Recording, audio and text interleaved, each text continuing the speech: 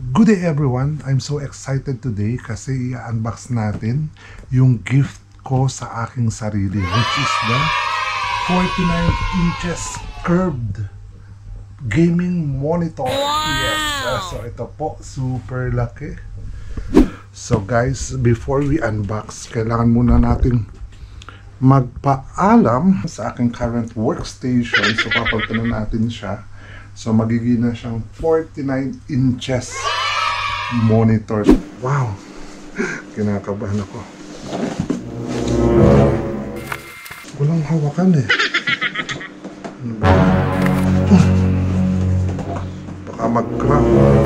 Yeah! Oh my God! Super heavy. Wait lang. Wow! I'm so excited. Ayun!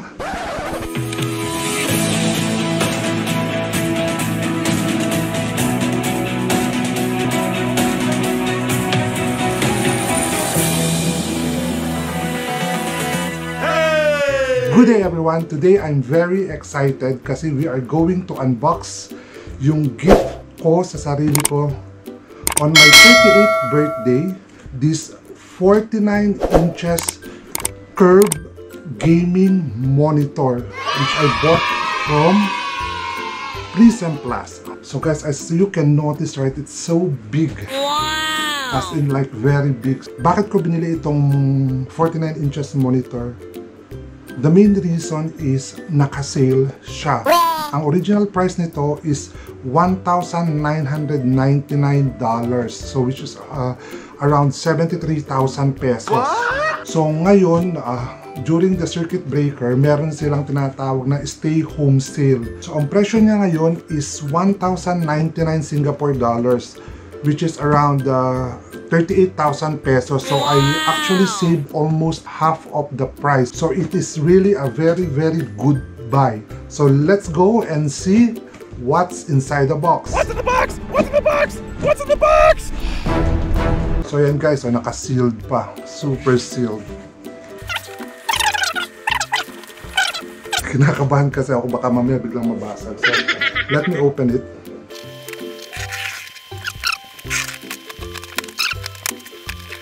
So ito na guys, we're going to open it. And wow. So isa-isayin natin kung ano meron sa loob, right? So you see guys, all styrofoam. So of course, the manuals and lahat ng cables and remote. So let's open it. So this is the manual guys. So it's, this 49 inches monitor is actually X490 model. Wow! And ano pa kasama? Of course, yung cables. And wow, may remote guys. May remote, parang TV lang. And ang pinaka-importante is the HDMI to HDMI connector. So yun yung ko-connect natin sa laptop. And then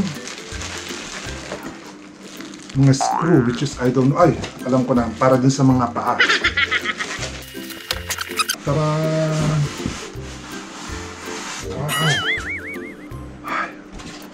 Hi guys. Malaki nabagsakan ko na. Siyempre guys, ito yung sa paa niya. Guys, look. Can you see already how curvy it is? Tara, pakita ko na nga sa inyo. Kita nyo naman, curve na curve agad. Wow! Dun. And of course guys, yung likod. So, ito yung pang holder sa likod. Kita mo agad kung ano ka. Ang bigat, katibay. But bago natin ikabit yun guys, tatanggalin ko na siya. And just get ready. Hopefully, wow! Kinakabahan ako. Ano ba?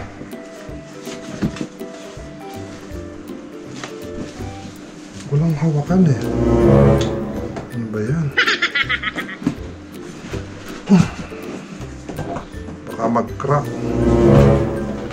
Saan? Yeah. Oh my God. Super heavy. Wait lang. Daran! Yeah. Wait. Wait lang. Wala nang laman. Basta wala nang laman ha. Wala nang laman. So, sandali, baka merong libreng iPad. This is my new monitor. Wow. Oh my God. Wait. Sumangkat ng likod ko. Paano po ito tatanggalin? Baka naman mapunit. Baka mabagsakan ha. Ito guys. Hindi akong punitin eh. Wow! Ang bango. Super bango na naman. Wow! I'm so excited.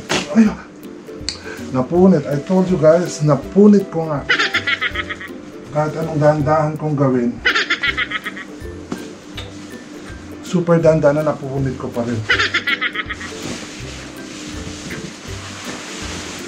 Wow!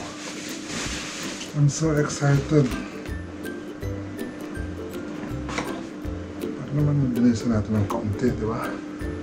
Kasi guys, how curved is this? Mabigat lang.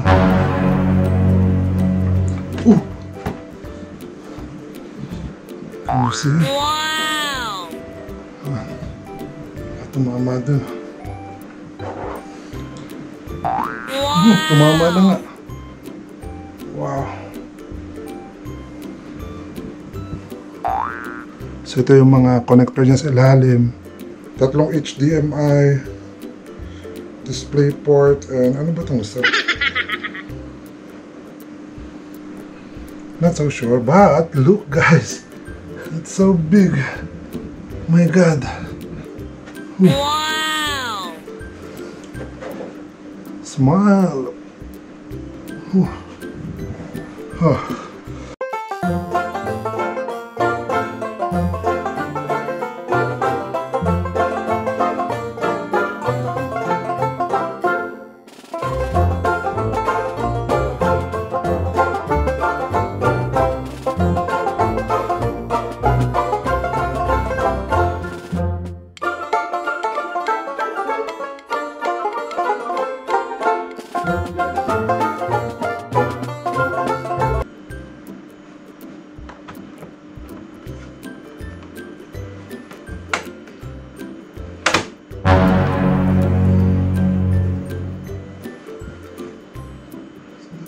Tinatanggal ba yan? Tumama na naman ang gilid. Ano kang tipak na? Tinatanggal yata ito eh. Wait lang.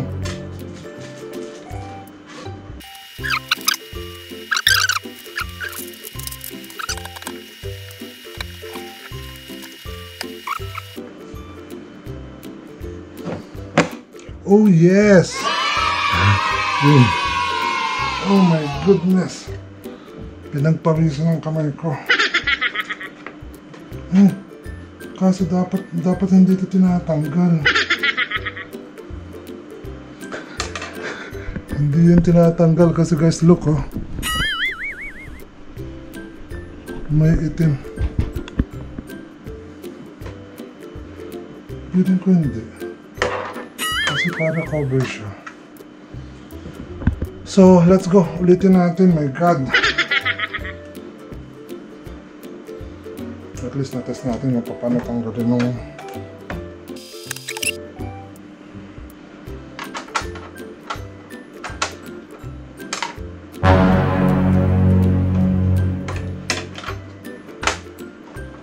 okay, so yan.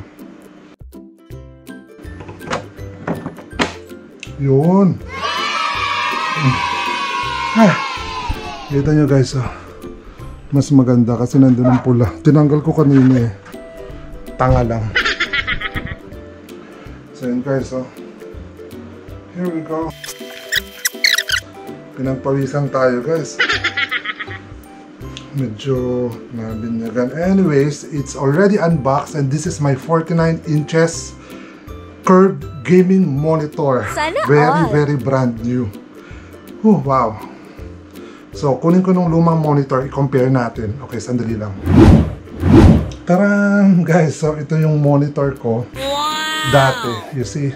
And this is my new monitor. Wow. Okay, you can compare that. So, I think it should be really a very good monitor for video editing, for gaming, and for work at the same time. So, i-set up ko muna siya. So, bubuhayin natin. Ipapakita ko sa inyo. So, ready na yung table ko kasi tinanggal ko na lahat ng laman. So, para mailagay ko ito. So, later again. Alright? So, yun na guys. Nasa table ko na siya. And actually, this monitor is covering my whole working table. So, that means it's from end to end. So, ganun ka laki. So, imagine isang buong monitor hanggang dito. So, wow. Wow. Ang sarap lang maglaro. Feeling ko. Ang sarap lang din mag-edit. So, yes. So, kakabitan natin tong mga cable. So, bubuhayin natin siya. No signal. So, kailangan daw may signal. So, kakabit natin yung laptop. Okay? Para magka-signal. And, yes. There you are. Wow. Wow. It is just wow. Super ganda guys. You see? Wow. Can you take a look?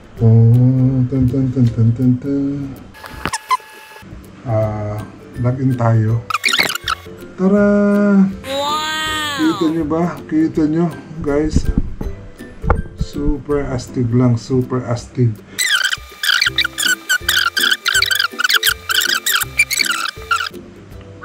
Power.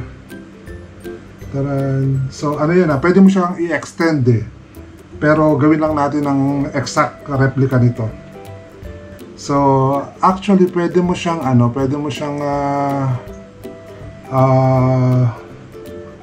gawing kung ilang screen. Aking i-experience muna, then i-share ko sa inyong lahat. Okay? Pero wow. Anyways, yeah. So, kailangan mong lumingon-lingon, no? From here to here. Just so. Okay, mag-test tayo ng Netflix. Tingnan natin ng Netflix po. Almost 3 screen or 4 screen. Abot pa, oh. Wow. Right? Isa pa dito. 2.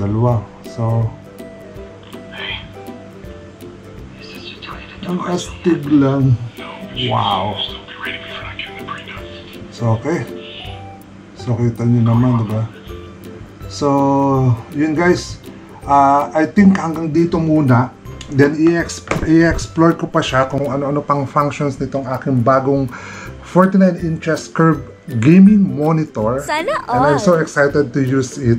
So far, I satisfied ako dun sa binili ko kasi nakikita ko na nung pag-edit ko ng videos, isang haba lang. So, lahat halos nandun na. So, hindi mo kailangang mag-change ng mga folder kasi maisangat mo lang siya. Mai-divide mo ng buong screen to small screen. So, mas mapapadali nung trabaho mo. Right? So, comment kayo guys kung anong feeling nyo dito sa monitor na to, kung astig ba or what, kung feeling nyo masyadong mahal or the best or is it worth it. So, yun. But for me, it's very worth it. So, I'm really excited to use it. Kailangan ko bumili ng new keyboard para hindi naharap doon na nung laptop. Tapos mag-extend ako ng keyboard. Then, the mouse also. So, this will be my new work table already. So, for the meantime, yun muna.